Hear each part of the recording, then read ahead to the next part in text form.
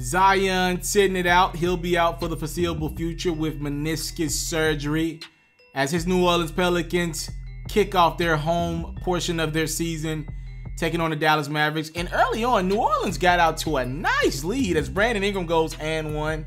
But let's not get it twisted. The Dallas Mavericks are for real. They come storming back. You saw the dunk from Porzingis. Now, Luka getting a 3 to go.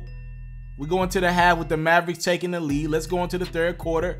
Porzingis, beautiful lay-in. He's so agile. He's too big to be able to move that quickly around the court.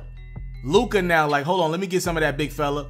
Beautiful ball fake. And Dallas is up 8. This is a fun game to watch, by the way. Pelicans really came out and competed.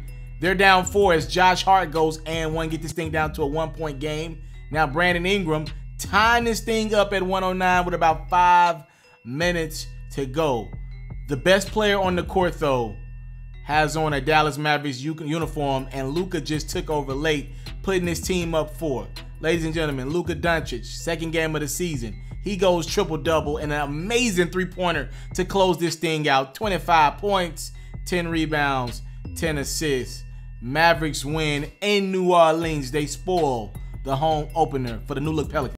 You into sports, we got you. NFL news, I got you. NBA news, NBA highlights, NBA full coverage, feature stories, all that great stuff, I got you. We even got a little bit of Madden and 2K mixed in. Subscribe to this platform, and I got you. More quality content on the way. Subscribe.